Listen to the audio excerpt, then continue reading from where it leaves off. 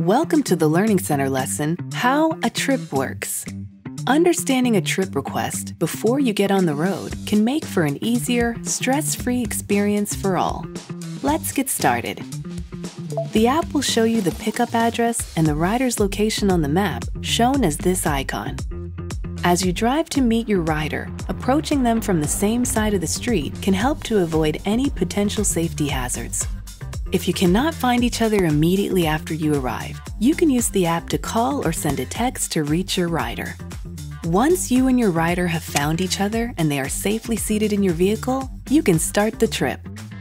Now you can confirm the destination and start driving.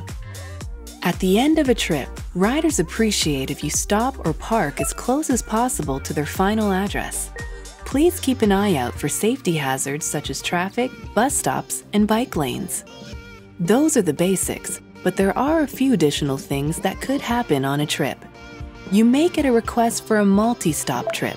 This allows riders to add multiple stopping points between their pickup location and their final destination. Sometimes the trip request may be canceled by the rider or they won't be at the pickup location. When you get to the pickup location, a 2-minute timer will begin counting down. If your rider doesn't arrive in those 2 minutes or they cancel the trip request, you may be paid extra for your time.